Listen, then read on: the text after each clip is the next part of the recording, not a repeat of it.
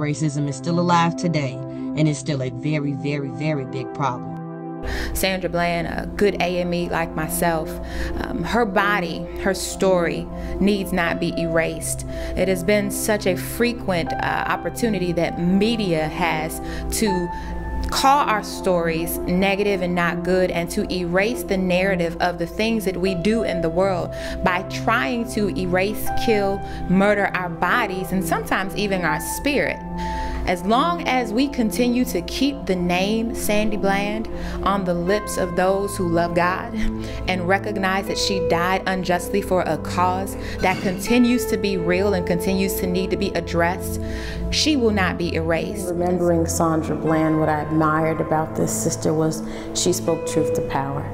She was not afraid, and she was very clear even in the moments where she was brought into custody.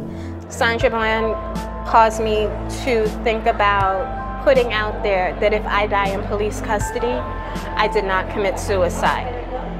And I think it's so crucial that more and more people share those words, because we're living in what's becoming more and more like a fascist state. I mean, the Supreme Court just said that if you're illegally stopped and detained for something like a bogus warrant or whatever, and they find that you have a warrant out, they can use that as the fruits of an illegal seizure and it'd still be okay, which is bizarre, right? Like, that's about as close as to saying you have to prove your existence to walk through the street.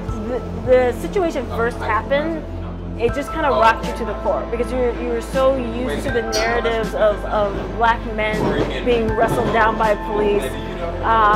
And to think of a woman, someone who in society is perceived as vulnerable, as someone in society who's perceived as the nurturer and carer for children, to be handled just as roughly was kind of an eye-opener, and not a shocker, but it just made you burn with anger. Sandra Bland reminds me that there is no safe space in this country for me as a black woman, because the police can stop me, the police can kill me, and they can be found not guilty. There could be no one held accountable for the taking of my life, and if you can take my life at will, what value does my life really have in this country? The courage that Sandra Bland had to stand up for herself and to speak up for herself in the processes leading up to her death, I think she should be admired for that, and I think she should be remembered for that. People who are trying to do good in the world that have been told that their bodies, their stories are not good, I want to bring them back to the center. My prayer for women is that we are clear and understand our voice and even our collective strength.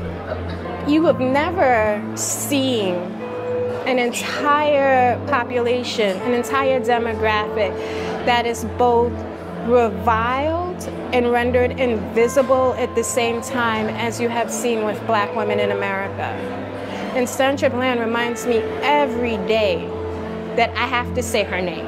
I have to say my name. We need to remember her story. We need to remember her name. We need to remember that no one should be treated as she was treated, especially because of a black body, a black female body. My name is Carrie Nash, and if I die in police custody, I did not commit suicide, because you need to know that I'm here and I'm not going anywhere. Thank you, Sandra. The word has to get out there. We have to do something about this.